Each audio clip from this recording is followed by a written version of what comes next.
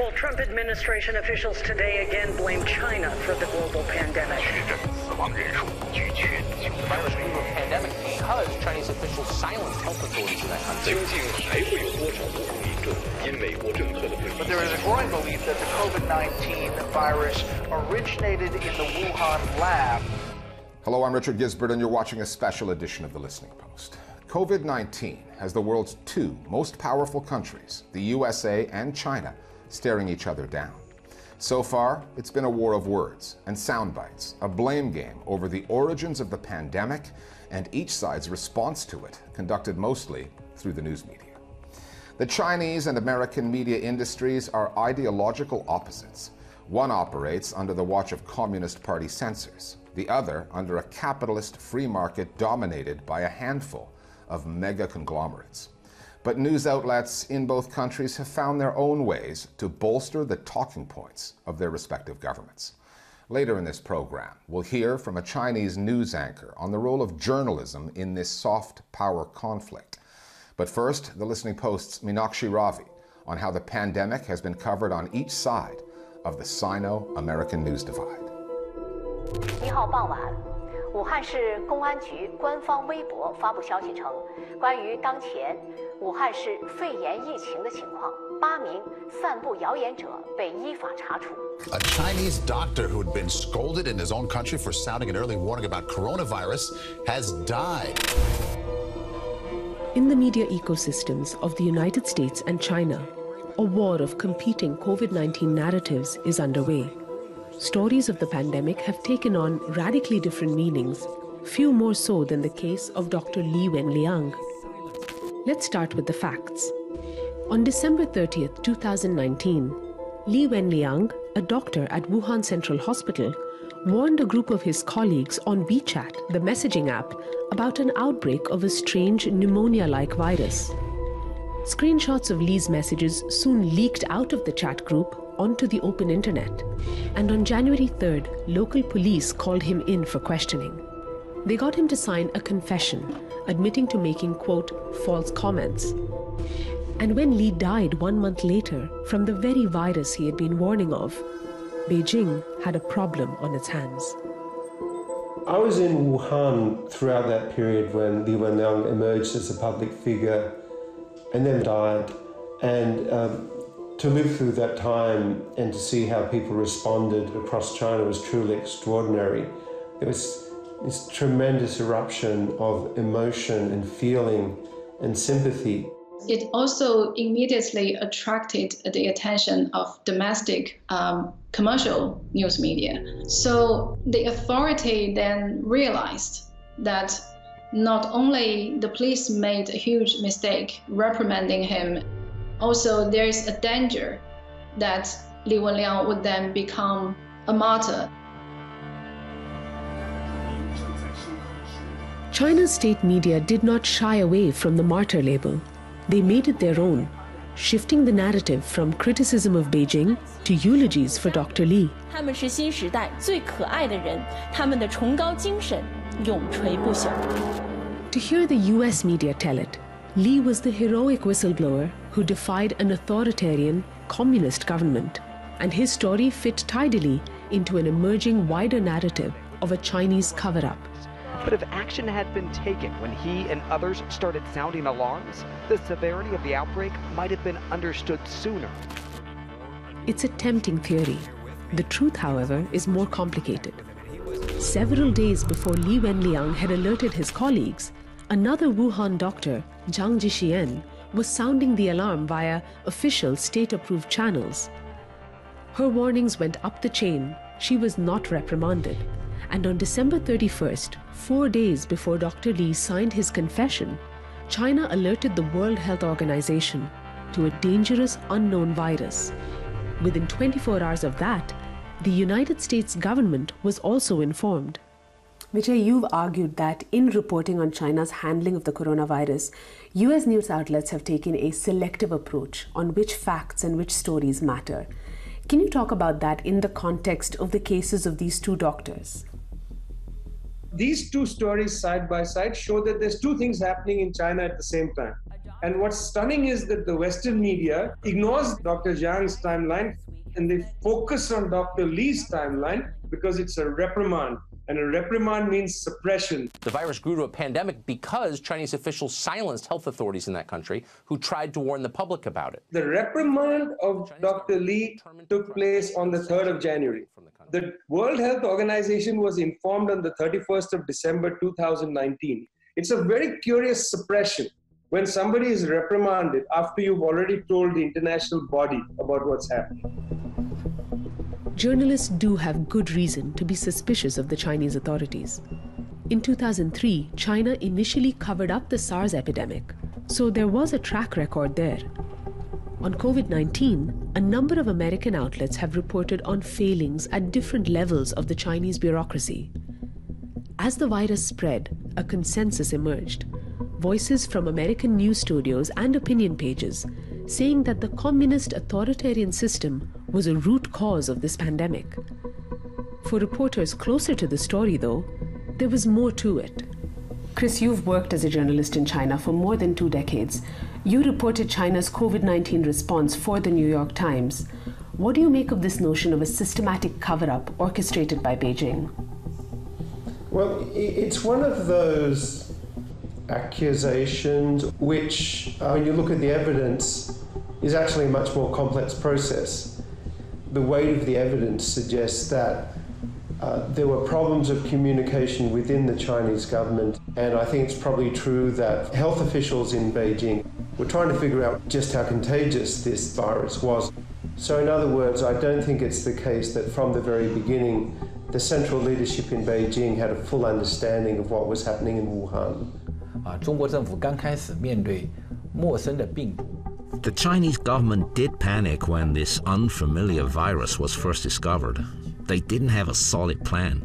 However, they soon realized how dangerous it was and quickly changed strategy. So just 20 days after decoding the virus, the government decisively put Wuhan, a city with a population of more than 10 million people, under lockdown. I'm not sure any Western government could have acted with such resolute force. 我们刚刚发现这个病毒，我们就关闭了这个。 In the initial stages of the outbreak, early January, there was a brief burst of critical journalism in China. But as Beijing went into crisis mode, that window soon closed. On February the 4th, China's Central Propaganda Department did something few governments could pull off. 目前，中宣部已调集300多名记者深入湖北，包括武汉一线。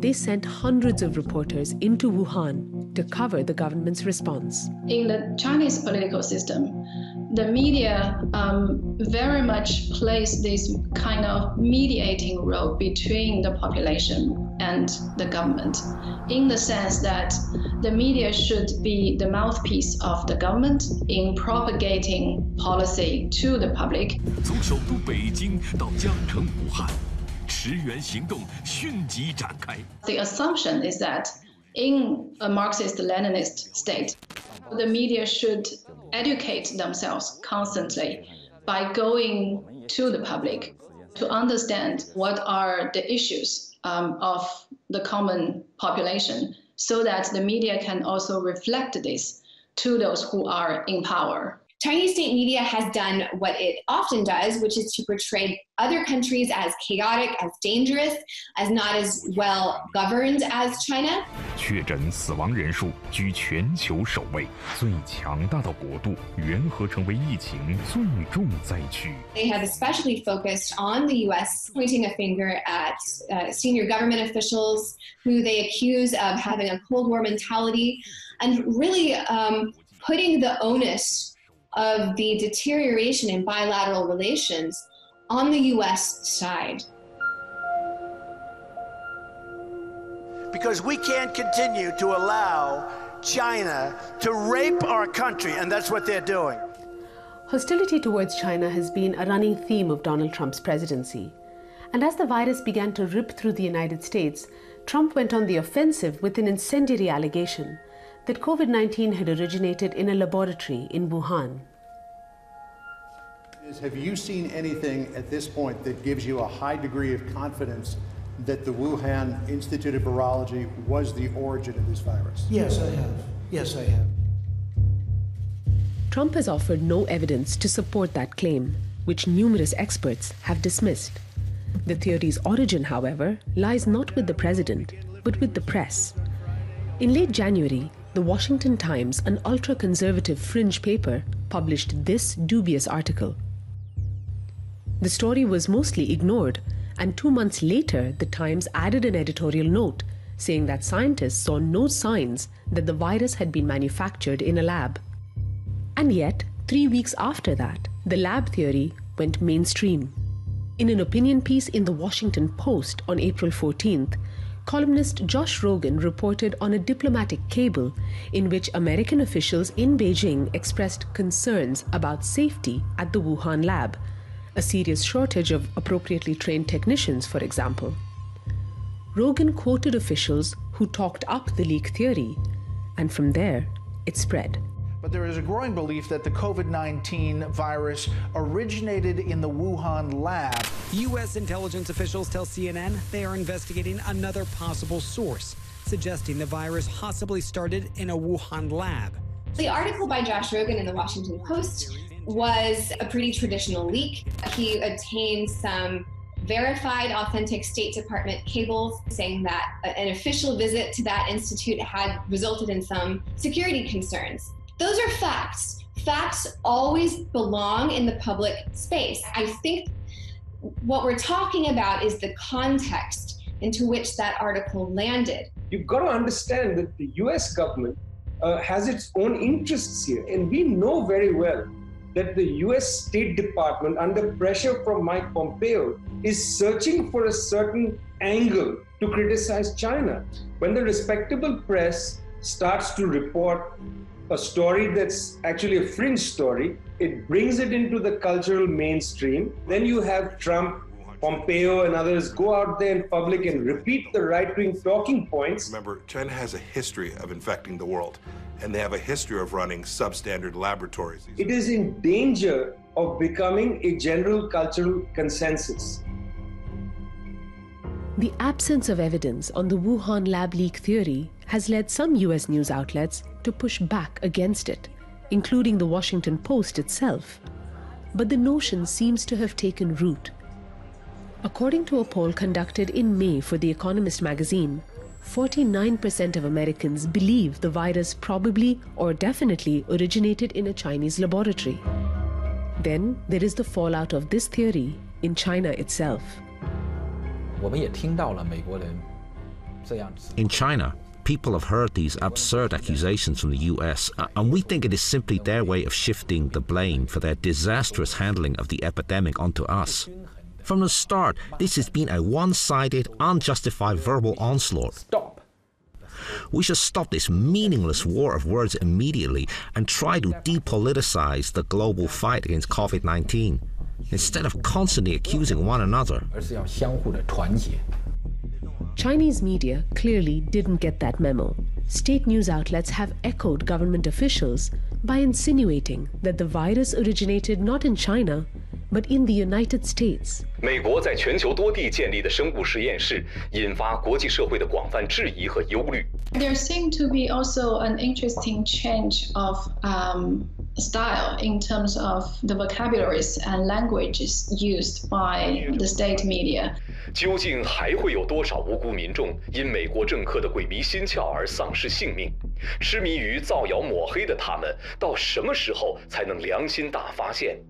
In a way, this is reaching a new level in terms of the assertiveness and aggressiveness in the kind of language being used to retaliate the accusation from the US.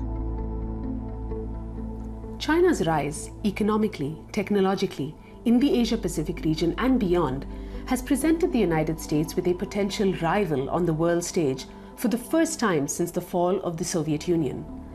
A growing information divide is just one sign of a new Cold War unfolding. Journalists have been caught in the crossfire. Chinese outlets in the United States have been made to register as agents of their government, while American reporters in China have been expelled. But perhaps most significant is the growing schism between ordinary Chinese and Americans.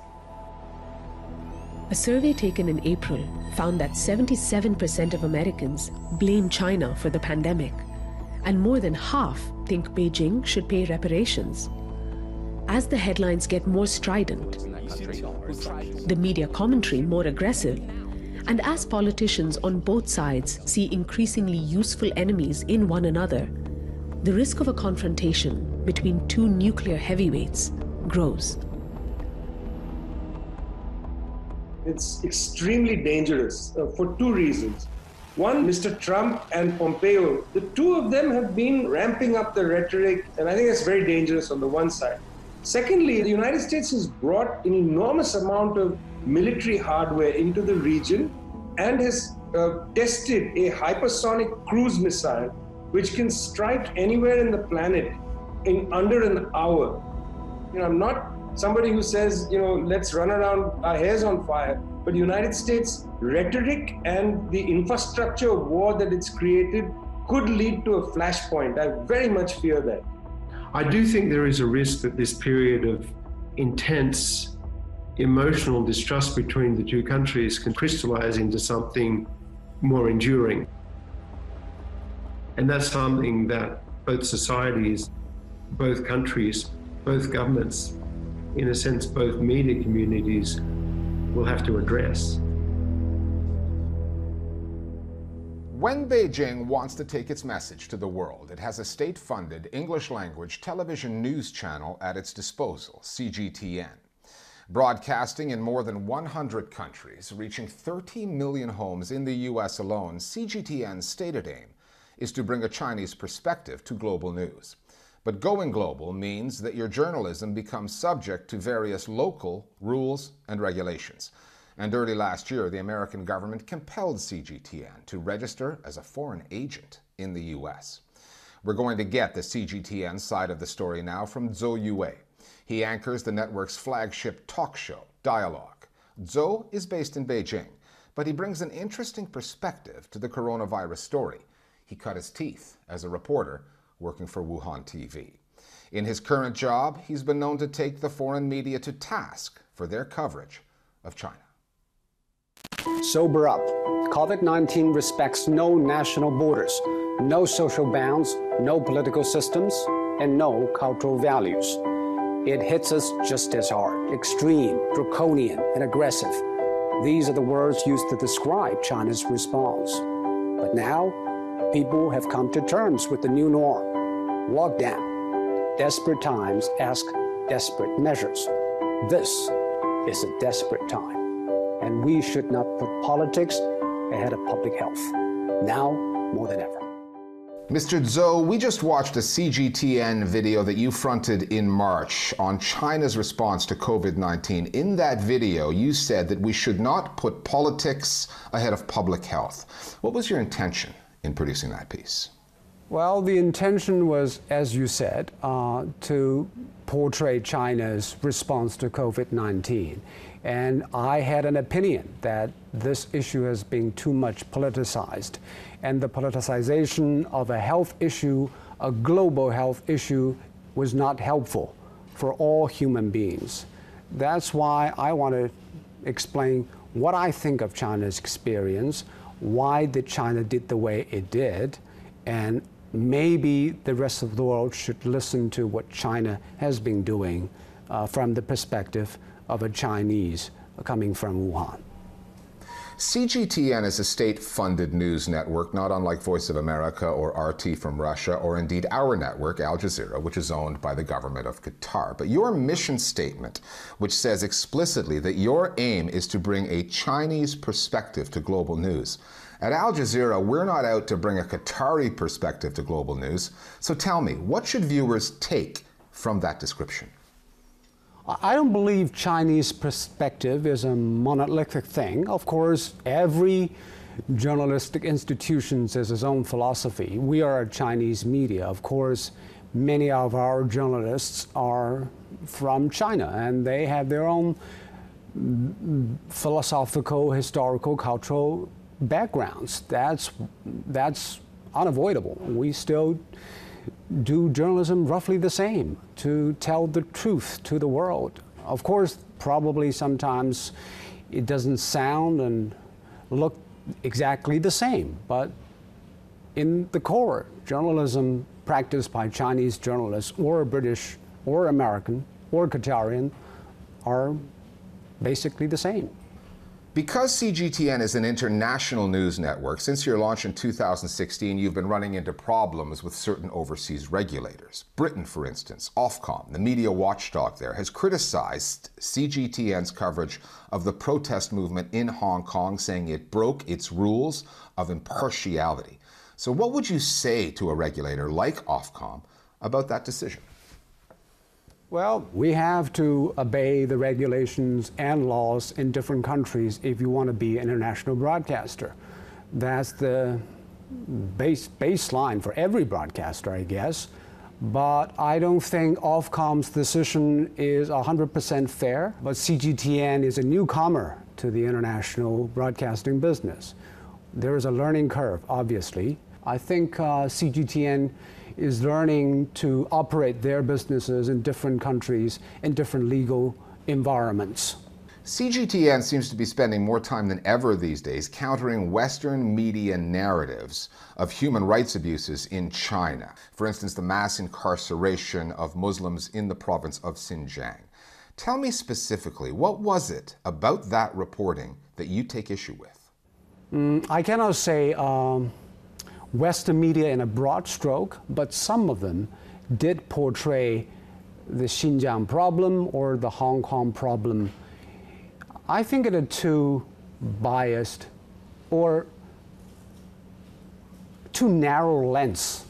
They see everything in China happening through their lens of their judgment, which is that Xinjiang story is an incarceration of Muslims. The people here in China see what is happening in Xinjiang as efforts to contain terrorism from happening and bring economic stability and prosperity to the people. Yes, freedom were restricted and they were sent to training schools, but they were not incarcerated in the legal sense. And things have been blown out of proportion by some Western media. It has been skewed and distorted in a way that the Chinese didn't think it is a fair treatment of the issue.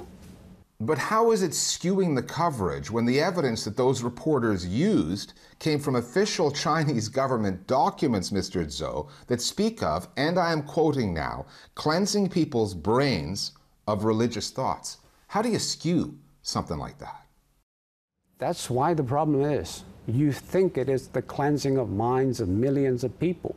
Well, here we say it is basically education or messaging. I think those Muslims who are sent to the training schools are inclined to be extreme, and they need to listen to the other side of the argument. And that is what's happening in those training centers. Of course, you can have arguments over all those kind of issues. What I really think it is not fair is that Western media believe they are morally superior, they are systematically better than the Chinese version. So the Chinese maybe sometimes feel they're lecturing on all the time, which shouldn't be the approach way of communicating. You broke into this business in the mid-1990s, then went to CGTN in 2003, and as you well know, that was a different time for Chinese journalism. The country was experimenting with greater freedom of the press. But those freedoms were then rolled back post-2008 after the Beijing Olympics were over. And then President Xi Jinping made it official, didn't he, when he said that Chinese journalists, their job was to reflect the interests of the Communist Party. So tell me, is the journalism that you're currently practicing what you would hope to be doing when you entered this field in the mid-90s and then went to CGTN? First of all, I'm a pragmatist. I'm always trying to do the best in the context. So like any country or any culture, it is evolving all the time. I don't believe I should be judgmental on where we are, but we should be adaptive and also learn to make the best out of the situation we now in. But I believe China, like the rest of the world, is moving ahead. I will keep a close watch and do my best to tell the story as it is, as I understand it. Zhou Yue of CGTN, thanks very much for speaking with us today. Thank you, Richard. This undeclared media war between China and the US is not really a fair fight, because for every CGTN, there's a Fox News, a CNN, and MSNBC. For every Chinese paper, like the Global Times, the US has a New York Times, a Washington Post, a Wall Street Journal. The other thing to consider is, for all of the flaws in contemporary American journalism, it does have a reputation for independent reporting that China's censored journalists lack. What the COVID-19 story needs is more on the science, less of the binary blame game on both sides. Because when nuclear powers are at odds, there are implications for us all. You've been watching a special edition of our program on the Sino-American news divide. We'll see you next time here at the Listening Post.